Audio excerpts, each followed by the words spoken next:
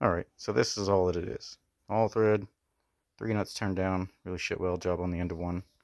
The other 2 are loose, like I said, or like I'm going to say, depending on the order which I post these. And that's in case the whole shaft starts to turn. This will turn with the shaft if the main nut seizes up, because it's already losing a lot of its threading. But these 2 will continue to move, and they'll bind against each other once they hit something, and they'll move it again. And as long as they keep moving, they'll thread themselves down and push it out. So, you just find your wrist pin, shove that through there. Difficult one-handed. Pardon the mess, we're doing a few things. It'll stop at the end. Throw your washers on there. Throw your new, well, old nut now.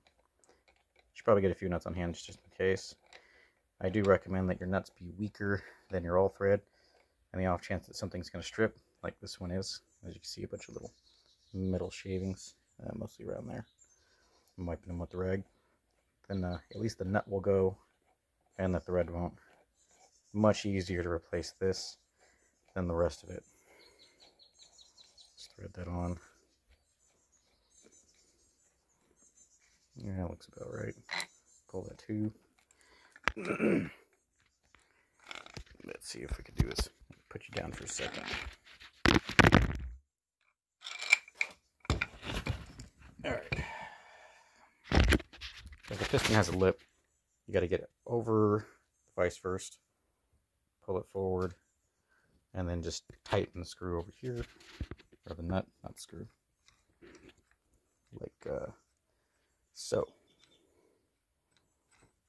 In a very difficult manner. Once it gets up pretty close, you can just about snug it with one hand. And just by holding the all thread, it'll keep it in its position like that. And then you put the wrench on it. Turn or two. You'll just have to have faith that I'm giving it a turn or two. Or 3. There we go. And now it's snug in there. You want to keep it as straight as possible. Make sure there's a little gap on either side of the wrist pin so that it's not just dragging along the vise teeth. Otherwise, that will make this considerably more difficult. Figured that out the first time. And it'll just pull that through the back. Here, as we start, you'll hear a pop. That's the pin unseating from where it's at. If it'll pop. Pull it a little more. Okay, that's about right. There we go. Just listen for the pop.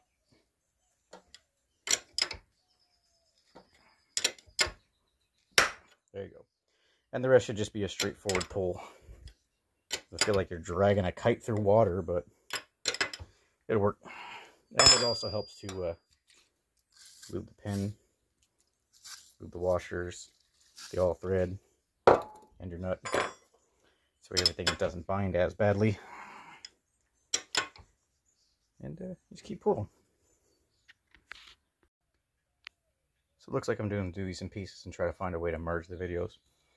So with the end of the tool, this is probably one of the last times I'm going to use it, so I figure I'd show it now.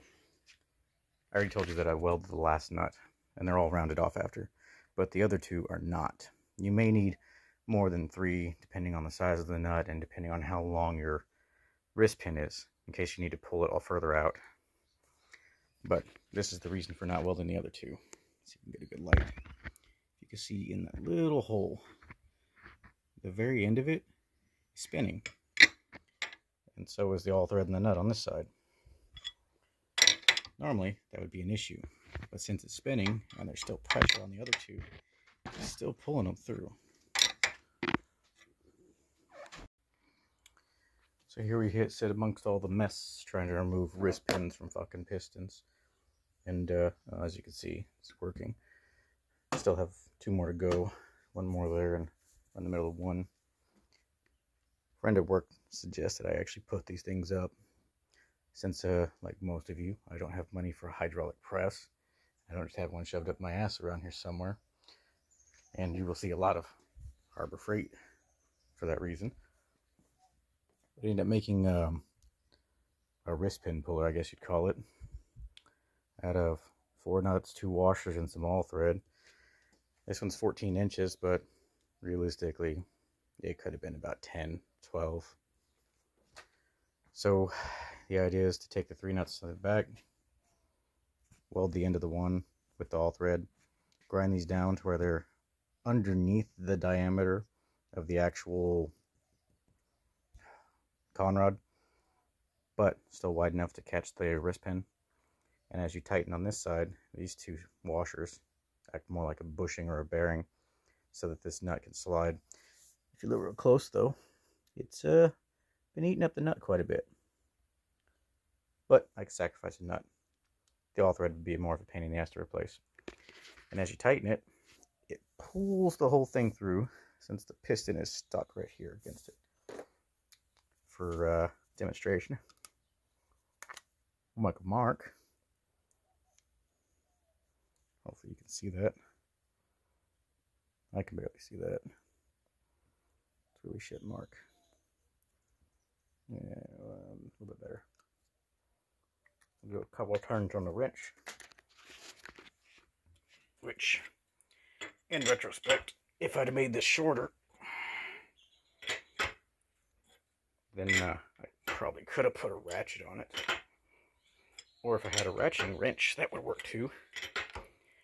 But as you see, it's pulling it out. Here, I'm going to try to set the camera right here as I do it. Brace it against something. With every turn, it gives you just a little bit more, and progressively, instead of pushing the pins out, it'll pull the pins out. Just the opposite. You put something soft on the outside of the vise, then you can put the piston right up against it without damaging the very edge of the piston, because it does push a little bit, which you can see right. These are trash pistons now, but there, those 2 shiny spots. Realistically, it's not enough damage to do anything. The casting marks in these things are worse than the marks that are getting put on it by the vise. So if you wanted to opt out of putting something soft between the piston and the vise, new piston and the vise anyway, really wouldn't make a huge difference.